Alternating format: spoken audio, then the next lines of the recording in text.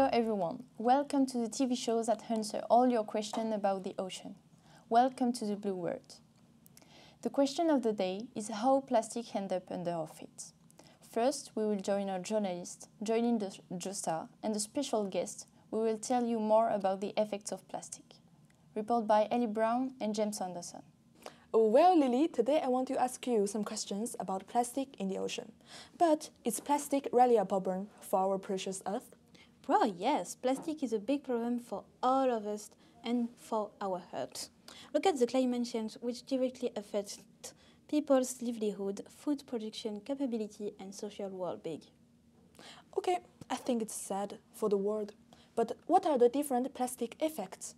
Well, plastic have 5 dominant effects.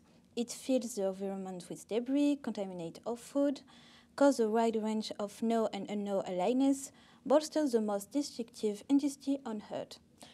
Do you think plastic can infect the human body? Of course, people are generally not aware of it, but plastic can have impact on the human system and cause respiratory impact or lead reduction in fertility and cause and cancer increase. Wow, this is huge. Well, thank you, Lily. Thank you, Joylin, for this report. Now we will interest ourselves in how water tables are functioning. Thank you, Gwen. Welcome, Phoebe. We are honored by your presence today. Thank you. Phoebe, can you tell us how water tables work? Yes, a water table is some water under the ground, but at a shallow depth.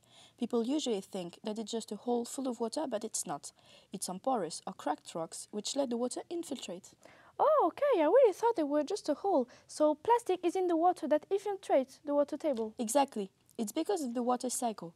There's water with plastic in the ocean. It evaporates into clouds, moves, and then goes back down on Earth, either in water table or back in the ocean, and it restarts. I can also show you a little experiment which will explain in more detail how the water table works, how plastic goes in there, and then in the water we drink. Yeah, sure.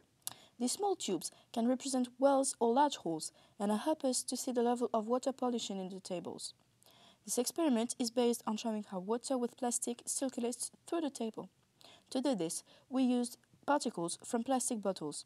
Let's assume that water comes through this faucet, following the water circle, and that it comes out of this pipe to be used by people.